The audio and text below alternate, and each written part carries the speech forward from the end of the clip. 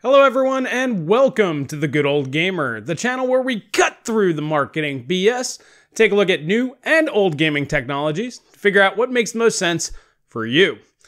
Alrighty guys, so over the past couple of weeks, Nvidia's really been pushing their narrative that ray tracing is going to be the future. We've talked about this many times, and in my last video, I decided to see if ray tracing really is that big of a deal for you guys. So in that video, basically I did a side-by-side blind test, and 4,500 of you guys responded to that. So we're going to kick this video off by going over the results. Starting off, option 2 was the ray traced image. So taking a look at the results here, we can see that right off the bat, 13% of you guys just straight up got it wrong. You thought option 1 had ray tracing, and well, it didn't.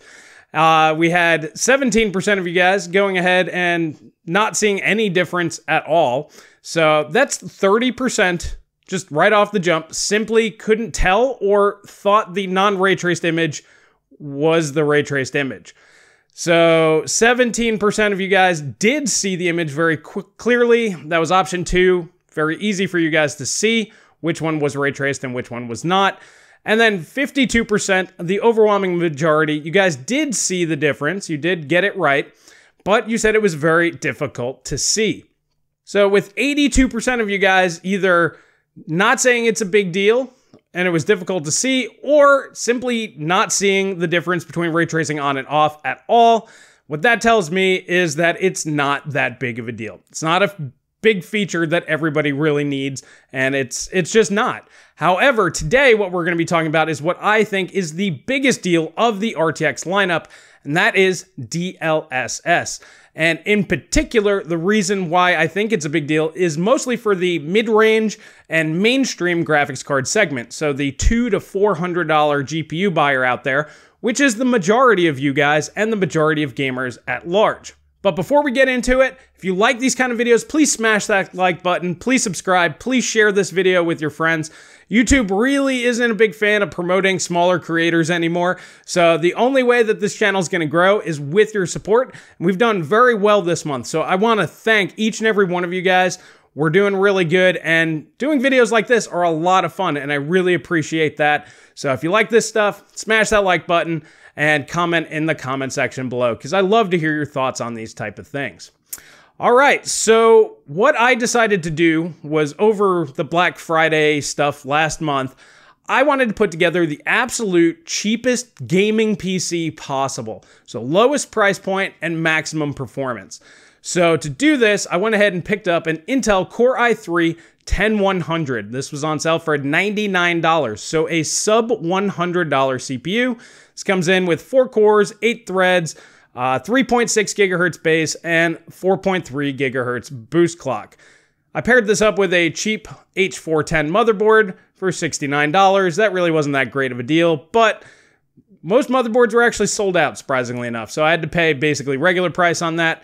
I picked up the Team Vulcan Z 3200 16 gig kit that I recommended in my Black Friday shopping guide, as well as the Gigabyte 650 watt 80 plus bronze power supply, also recommended in that video.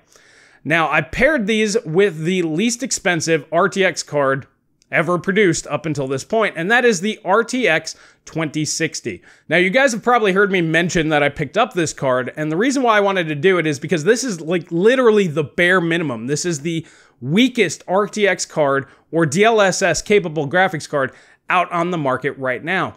So we have basically the cheapest CPU, cheapest platform, cheapest GPU capable of doing this, and I wanted to see if this machine could do 4K gaming with DLSS. And the results are pretty good. All right, so before we get into the benchmarks, just want to go over this again. I did this in my RX 580 video, but all games I'm using the preset, turned up anisotropic filtering to 16x on all games, and motion blur is always disabled. So those are just on every game, that's the case. I chose not to list it on each one this time around. If there are any other changes, I might talk about them, but in the little black section, you will see any of the adjustments there. I also went ahead and used DLSS performance mode, which means the internal resolution is 1080p with the output being 4K. So, all right, let's go ahead and check out these benchmarks. Kicking things off with Call of Duty Cold War, we can see that we're getting an average of 68 FPS with a 1% low of 47. In this title, the average of 60 is typically going to be your target, and being above 45 on the 1% low means with VRR, so G-Sync, or, well, in this case, G-Sync, or FreeSync on the AMD side, means you're going to get a buttery smooth experience out of this game. So, yep, Call of Duty Cold War, definitely playable at 4K on this ultra-budget PC. Next up, moving on over to Control, we can see we have an average of 74 FPS with a 1% low of 59 FPS, which is very, very good because our 1% low is basically 60 FPS. So this is running extremely well here. Next up, jumping on over to Shadow of the Tomb Raider. This one, I can't pick the DLSS mode. There's no like performance mode. It's just basically on or off. And in this one, we're getting an average of 51 FPS and a 1% low of 41 FPS. So my guess is on this, DLSS is probably running closer to 1440p instead of 1080p. And that's why we're getting a lower level of performance than on the other games. So this might be a game where you would need to go to like 1800p, and then DLSS might kick it up to that nice 60 FPS mark. Once again, with VRR, this is still a very enjoyable experience, but I wouldn't say it's as ideal as it could be. Next up, we have Watchdog Legions, and on this one, we're back up to an average of 64 FPS with a 1% low of 44 FPS. So just shy of that 45 on the 1% low, but once again, I mean, that's close enough. This is an absolutely fantastic experience. Now, this is the reason why this video is coming out now, instead of me doing it about a month ago, but that's because we wanted to see how Cyberpunk would perform. So Cyberpunk 2077 on medium with high textures, there's high textures on every one of these benchmarks, we end up getting an average FPS of 52 and a 1% low of 35. To me, that 35 was a little bit too low, so I decided let's try Cyberpunk on low settings, still high textures. And on this one, we have an average of 56, so not a huge jump there, but the 1% low jumps up to 45 FPS. So to me, this is a better experience than running it on medium. And if you use like Digital Foundry's optimized settings, you typically get around the medium preset level of performance. So on this one, to get 4K going on the 2060, you probably want to do low with high textures, but honestly, the visual quality to me is pretty darn good. You're actually looking at that footage right now. This is actually low settings with high textures, and to me, it actually looks cleaner because there's less post-processing, but that's just me. Now, I decided to do one more benchmark just to see, like on games like Cyberpunk that are pretty demanding and difficult to get running at high frame rate, what if we ran it at 1080p, we use DLSS on quality mode, which means internal at 720p, and then running at 1080p. And honestly, I think that's the best way to run the game for me, but that's because I like that better responsiveness of the high FPS. So 1080p, I use the medium quality settings. Like I said, kind of the same level of performance as the optimized settings from Digital Foundry. DLSS set to quality, we're getting an average frame rate of 84 FPS with a 1% low of 52. And during much of the scene, believe it or not, we're actually well over 100 FPS. So that means high frame rate gaming is possible on the RTX 2060 at 1080p with pretty solid quality settings. So if you guys have been watching the channel, you guys know that I'm a big fan of the AI upscaling. Nvidia's version's called DLSS. AMD has a version in the works, and Microsoft actually has one as well. But I've been harping on this technology for a while because this is literally, to me, this is the key for mainstream and mid-range gamers to get 4K gaming anytime in the near future. Right now, if you actually want a native 4K capable graphics card, well, in Cyberpunk, I don't think anything can really do it. Maybe the 3090 with some compromised settings. So you're talking about a $1,500 graphics card to be able to do that. Or you can get a $200 or $300 graphics card and use something like DLSS. That to me is a huge deal because you can essentially get the same quality settings as a much more expensive graphics card with some tweaks and some minor compromises like DLSS. And to me, this is really revolutionary. This is going to make high-end graphics cards more and more niche, as mainstream graphics cards are going to become more and more capable here in the future. So once the 2060 gets replaced by the 3060, perhaps Shadow of the Tomb Raider will hit that 60 FPS mark. And that's the reason why I was really hard on AMD for not having this level of technology out there. Yes, native resolution gaming is one thing, and that's great. It's wonderful for people that want to spend $500, $600, $700, $800, $1,000, $1,500 on a graphics card. But for the vast majority of gamers that don't want to do that, and they're pretty happy with the $200 to $300 range most of the time, this is the real game changer. And I don't think Nvidia really wants that. A lot of people are like, why would Nvidia put out this technology?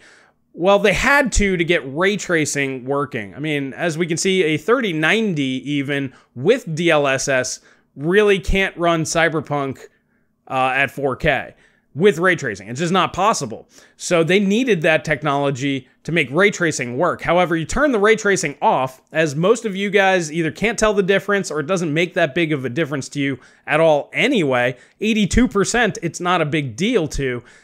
You just turn that off and then poof, your $200, $300 graphics card is now a 4K gaming card. That is the big deal. And I know a lot of people have talked about this before, but I really want to hammer this home and put it in that light. Not a lot of people look at it from the perspective of the $200 to $300 graphics card user. Most reviewers out there are busy using $700 or $1,500 graphics cards.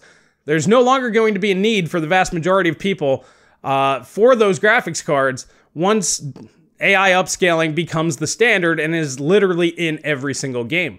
Now, today it's still kind of a big deal because 3 of this holiday's biggest titles, that'd be Watchdogs Legions, Call of Duty, Cold War, and Cyberpunk, 3 of the biggest titles already support it this holiday.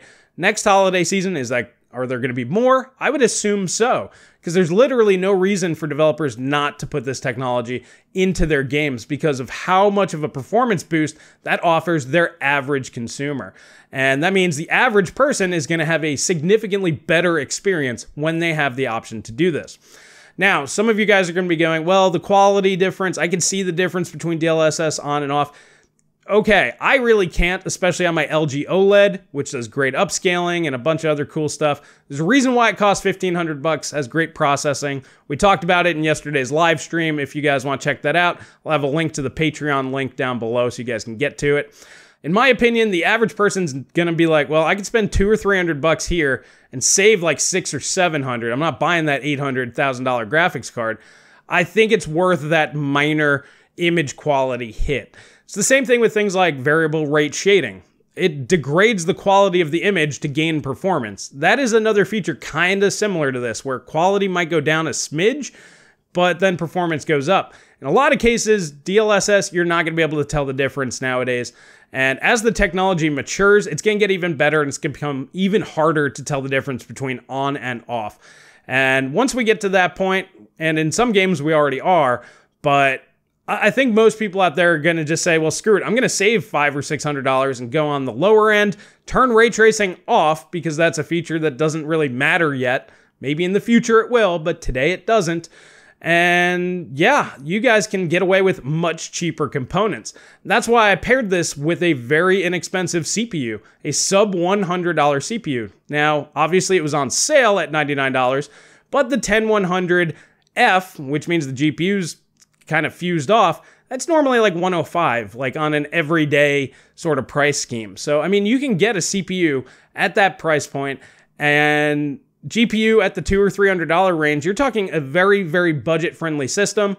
I do recommend the very expensive OLED to go with it because then you get superior image quality than even having a higher-end system. But the point is, the cost of building a pure gaming system, like my machine, I don't know if you can see it. There's a white PC behind me.